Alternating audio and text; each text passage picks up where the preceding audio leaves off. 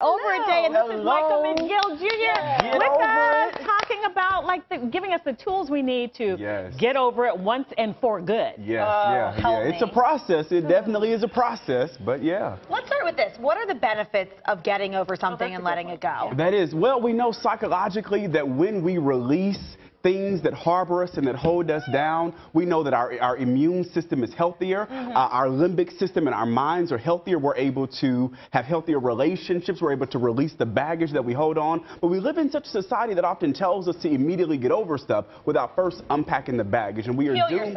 Right, but the reality is that we are doomed to recreate and perpetuate what we don't first evaluate. And so you can't just immediately get over it. For me? No, you better that was a mouthful. Let me go tweet that. I need to remember that. But it's the truth. Think about how many folks go from relationship to relationship perpetuating the same baggage, beliefs, behavior, symptoms. It's the same thing. When you don't unpack the baggage, you carry it, and then it begins to stink. Somaya's with us, too, from was on the show, and thank you so much. Thank you. Also Love and Hip Hop again back. Yes. And I was struck by something that you said when you were in the interview with Wisdom, that you did whatever work you needed to. Right. So that's like, that inner work. So this is the proof. Yeah. That it works better afterwards. How long did it take you? Because the thing about it is that we often everybody thinks that it's going to be overnight. Right. It doesn't. It's not linear. Healing is a process, and you can even, what I've seen in my own healing journey, is that on Tuesday I may feel good, but on Thursday I may feel like a hot mess. And that's okay. And that's okay. But commitment is required. Without commitment, you cannot achieve anything. Think about it, even with your job. Being the best at everything that you do, you have to commit. If you do not commit, then not only are you half everything yourself, but you are also just a disservice to everyone that believes in you. And it's just not, and anyone can heal, but you have to commit. So hard to do.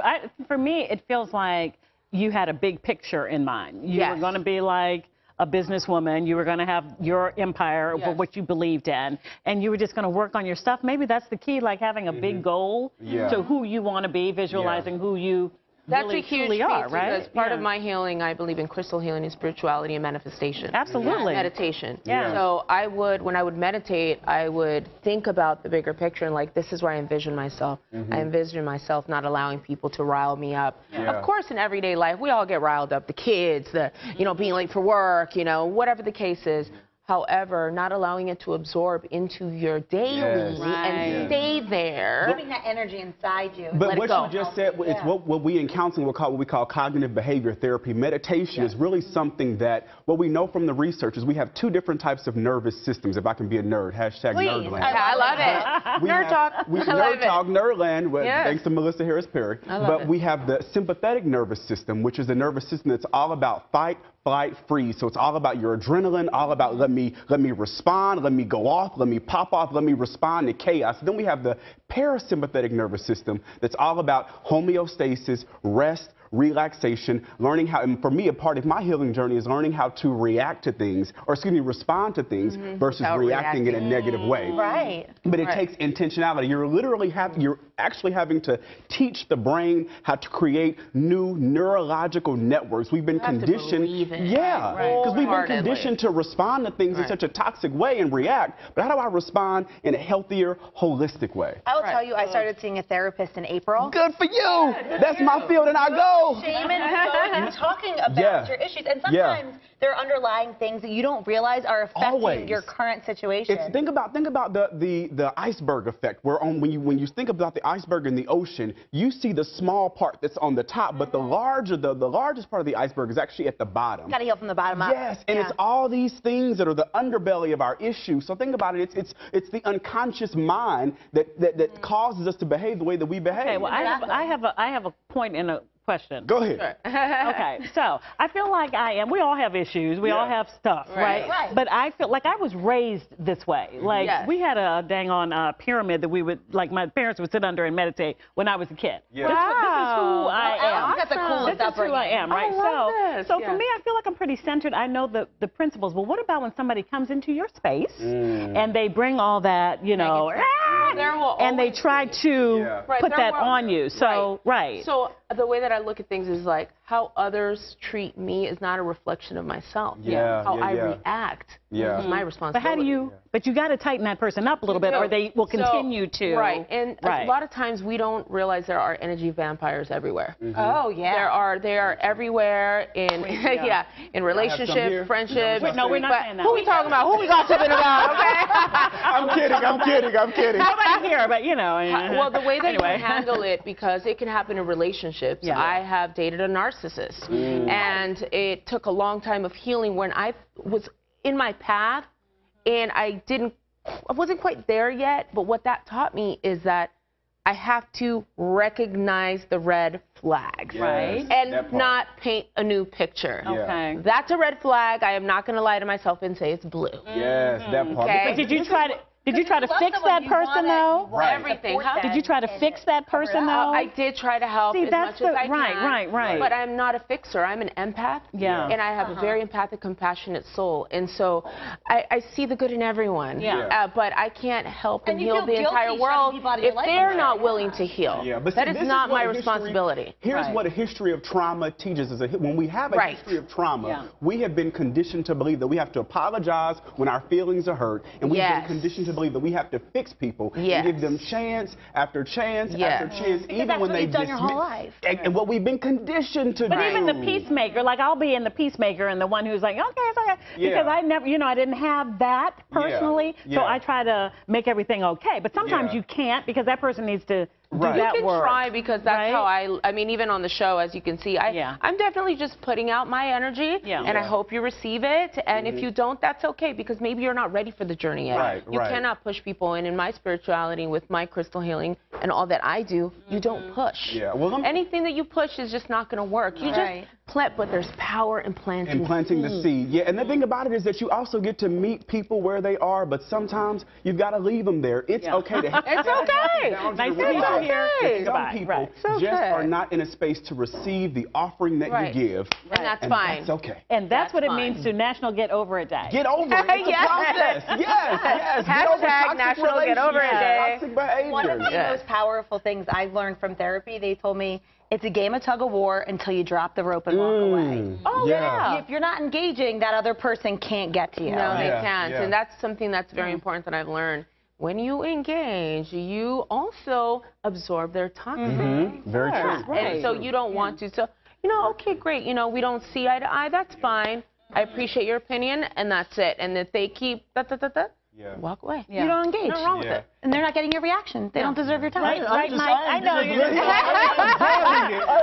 There's such positive energy on this side and so much positivity here. I'm just like, this is a day where, we come home for the weekend. There's stresses out there. There's so much stress, and it's hard. And the news is bad news, talking about the coronavirus, which we can't control. And the stock market's in jangles, and everybody's worried about we can control. What if we focus more on that stuff? Right. So Marcus on Facebook has a question.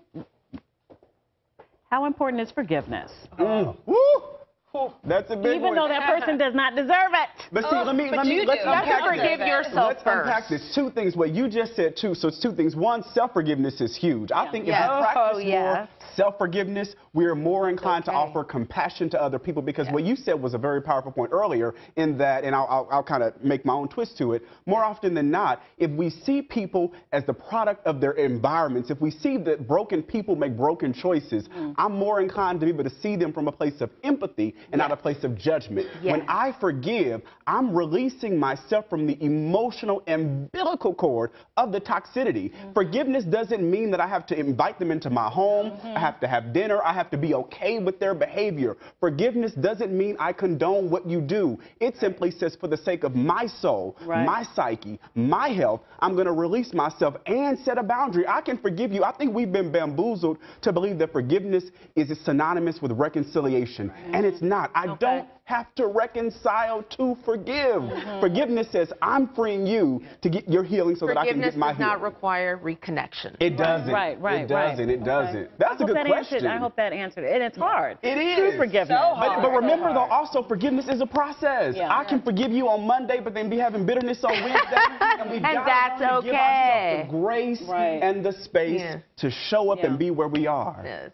That's what therapy's about. It's the grace in the space. I know. Are you loving motivation, friend? How can I help someone? So let's say I think I'm in a good space, but I have a friend who maybe I see is giving me a lot of these signals. Like they're giving me a lot of the I'm sorry's when I know they don't need to be kind of thing. How can I help someone start their own journey of self-healing? That's such a powerful point. And what I often tell people, my friends, my family, is that I'm not here to therapize you because you're not on my couch. I don't want to right? But I do believe in the power of what we call holding sacred space. You know, how often are you in spaces and places, and perhaps, Allison, you can even speak more to this, but you're in spaces and places where you talk about your issue, you talk about your challenge, and folks regularly say, oh, get over it. And meaning with good intention. You know, oh, Allison, you're complaining or having a complaint, sharing your experience. Exactly. You're sharing your experience about an issue you have within your marriage, and the first thing I say is, girl, at least you got a man, because half of DC ain't got nothing. So we unknowingly discount people's experience, and we debunk it versus holding space that says, tell me more. How can I support you? What is it that I can do for you? Or sometimes the best thing we can do is listen, validate, and say, I believe in you. Let's focus on next steps. Because you might have worse problems, but that doesn't mean her problems are not valid. Because that's what empathy is. Empathy is being able to take the perspective of another and sit with them. But sitting with people's pain is uncomfortable. We want to fix it and solve it and do and fix and heal and mend. But affirmations too. So validating someone's feelings is important. I very much so. Him, I validate your feelings. I acknowledge your feelings. I'm not judging. Judgment does not exist in my heart. And sometimes you have to just let people vent, and that's okay. However, people continuously dumping their problems on you is a boundary you need to shed. That part, That's a boundary. That's a boundary buster. Very important. Emotional dumping is a real thing. It is a real thing. And then we have to end our conversation. I'm sad. We gotta come back. Look, therapy, but I like how you said removing the stigma and the shame against therapy. If you go through life, you need therapy. Talk to someone. Social media. How do people get to you social media? You can find me at Somaya Reece. That's SOMAYAREECE. And Michael? Yeah, Michael McGill Jr. or at McGillSpeaks.com. Love it. Michael McGill Jr. Thank you. Do we say amen? I feel like we do. Amen. National Get Over It Day. Thanks, everybody. Feeling good now. Thanks. You guys are great. Thank you so much. Absolutely. Thank you so much. I didn't know you were. This was great. Yeah, it's my life. Well, I don't believe that I made